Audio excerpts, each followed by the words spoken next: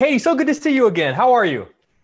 I'm good. How are you? Doing very well. I want to start out by just saying, obviously, so much of this movie is about the power of positive thinking. It's about asking and believing and receiving. And I'm curious, you've had so many incredible roles throughout your career. What is a role that you landed and for no better way to say other than like through the power of positive thinking? You asked for it, you believed in it, and you received it.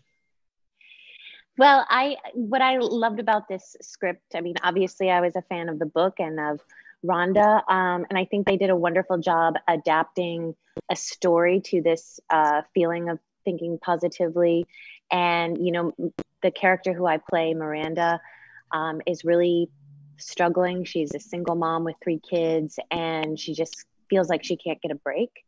And so I felt like it was a really fun character to play and a real she's very grounded, and the power of positivity really helped her life. For sure. Obviously, I know the book helped a lot of people's lives. I think it's like 34 million copies of the book sold. And I'm sort of curious, when you play a character that sort of learns life lessons, do those life lessons transfer over? Do you in turn then also learn those life lessons as well?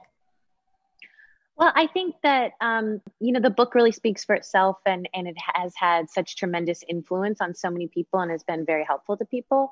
um, and again, I think the challenge with creating a story that was in keeping with this book was really exemplifying those lessons and having these characters go through things to really show how it was useful to them.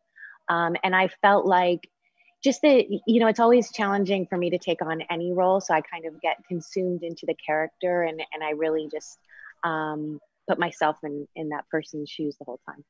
Well, obviously, I'm chatting with you from here in Chicago, and we love you in Chicago. And this summer was actually the 15th anniversary of the release of Batman Begins, which I think is just an absolute masterpiece, and I love you in it. I'm sort of curious, what are your memories of shooting that film in this city? Did you have a good time while you were here? Well, I love Chicago. I'm from Toledo, Ohio. So Chicago is always like a great city. Growing up, I loved to visit Chicago and everything. And so shooting Batman there was very exciting. We shot in the summertime. I think I took in some Cubs games, and it was great. And I loved making that film and working with Chris Nolan. It holds up really. I actually just rewatched the trilogy this summer, and it holds up so well. It's fantastic. And so much like we were saying earlier, so much of this movie is about really wanting something, and then through positivity making it happy. And so I thought we could have like a fun challenge. You and I get to chat like every few years or so I was wondering, like, what is something that you really want in life right now that you really want to try to make happen through positivity? And then I would, next time we chat, whether it's next month or a couple of years, I would try to follow up and see if you ended up making that happen. Well, seeing as though you're from Chicago, I think I'd like some Garrett's popcorn. I want it I right can now. make that happen. And I know you can make it happen. I can make that happen. I absolutely will make that happen. Okay, well, your people need to get in touch with me, and I promise you I will make that happen. Okay, Excellent. Can I seriously. give a shout out to some family? Absolutely, please shout it out. We'll put it on the air. Okay. I want to say hi to my cousin Peggy and my friend Connie, and I love everyone in Chicago. I've never had anyone ask me for a shout out, but usually I'm the one that's asking celebrities, like, hey, can I get a shout out for that? I've never had anyone ask me. That's the coolest thing ever. Katie, you're seriously the Oh, best. I always love chatting with you. And seriously, thank you so much for your time. And hope you and your family are doing well. thank you. You too. All right, take care. Bye bye. Bye. Josh, how are you, sir? Good to see you, man. I'm great, Jake. How you doing? Nice to see you too. Doing very well, thank you. So much of this movie is about the power of positive thinking, and it's about asking and believing and receiving. And you have obtained so many incredible roles throughout your career. I'm wondering, which one do you think you most maybe used that line of thinking for, that power of positive thinking and the asking and believing and receiving? Which one yielded the coolest role of your career? Well, without a doubt, I think it would be Glory Road. Glory Road is a movie that I absolutely love, about, the 1966 basketball team and this coach, Don Haskins. And it kind of came out of the thing about The Secret is, or the thing about positive thinking, or the power of the law of attraction, is that things can be miraculous that way when you are asking for, I think, and also being very specific in your life about what you want. And there's been a couple movies in particular that came kind of miraculously, but in my head, I was very clear in terms of what I was looking for. I'm interested a lot in this movie, but also in this idea, because I've seen how it works for people, not just for themselves. Like my grandfather was a man who he was a happy guy. And to be honest with you, he didn't have a lot of reasons to be happy. He was pretty poor. His life was quite hard, always had been, but he just chose to always look at the good. And, he counseled the dying his whole life. He just always did things to help people, and it made him feel good. And if you ever asked him, he would never say, and this, he went through the war. He did so many different things in his life. He would never say anything negative. And I always remember being struck by that. And I think he particularly is the clearest relationship I have to this character. And I definitely, I see it work for people. I mean, that's really what it comes down to. And not just for themselves. I see it work for the people that they're around too, Yeah. I love hearing that. And also, I do want to say The Glory Road is a masterpiece and one of the greatest sports movies of all time. It's absolutely fantastic. Love that film. Really. It's so good.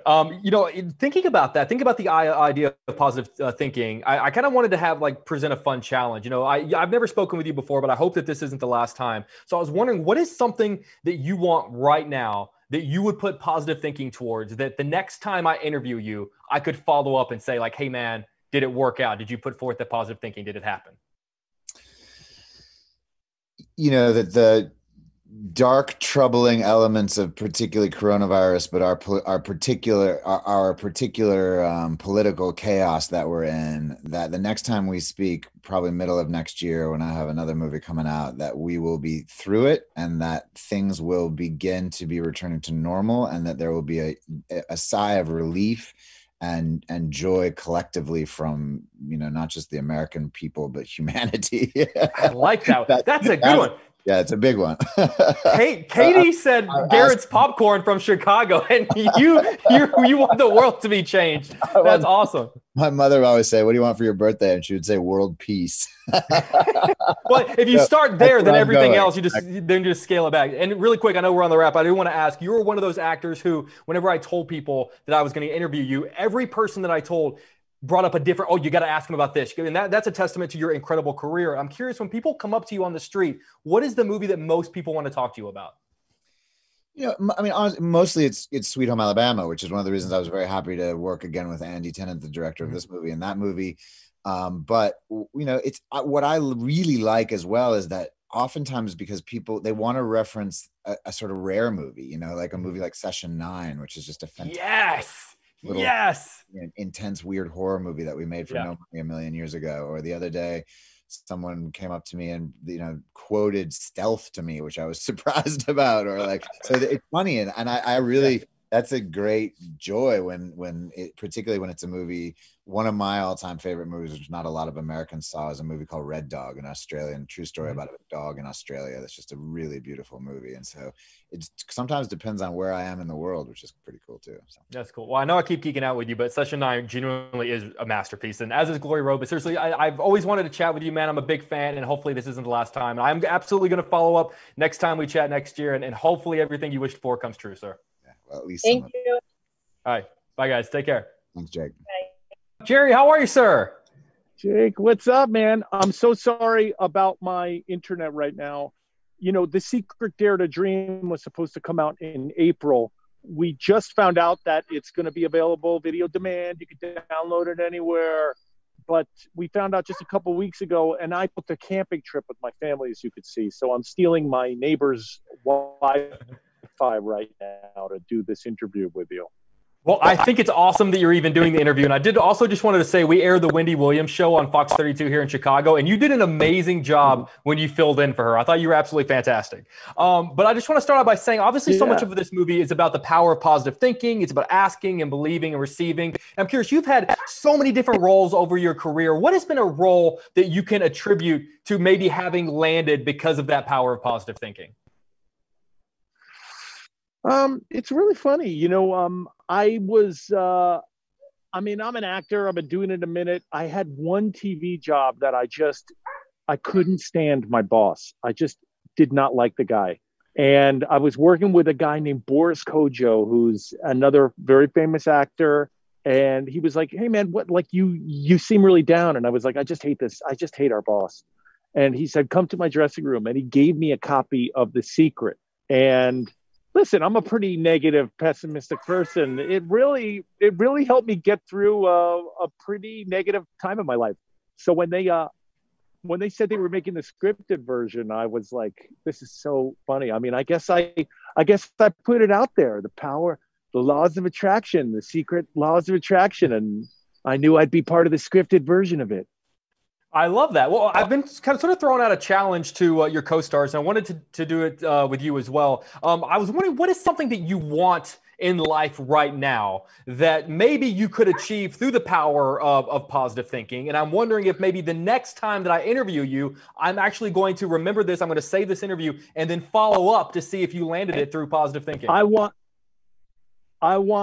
better Wi-Fi here at this campsite. I'm going to really use the power of positive thinking there.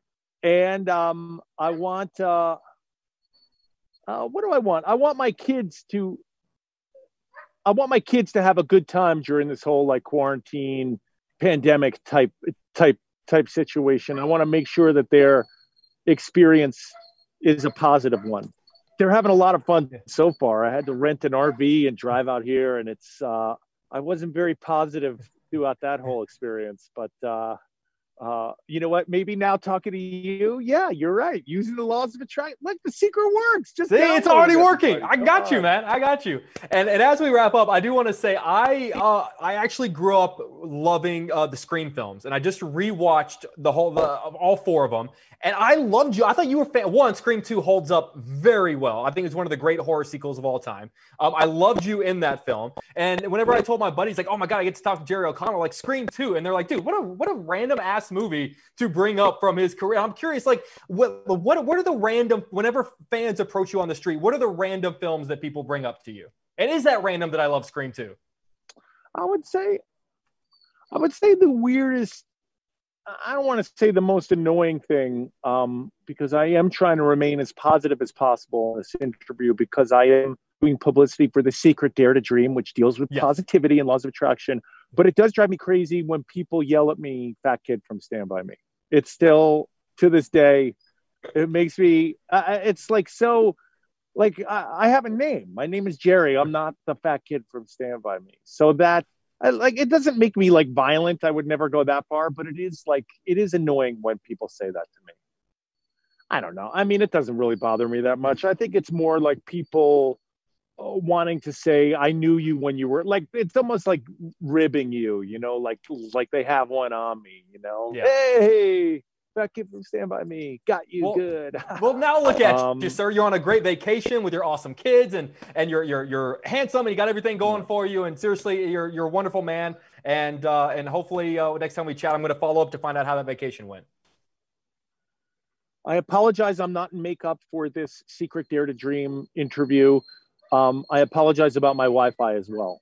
Dude, you have nothing to apologize for. The fact that you even made the effort to do this interview, I think says a lot about you, and that's awesome, dude. Thank you so much. Hey, thanks for your kind words about the show this summer. Yeah, of course, man. You did a great job. I'll talk to you guys soon. Yeah. See ya.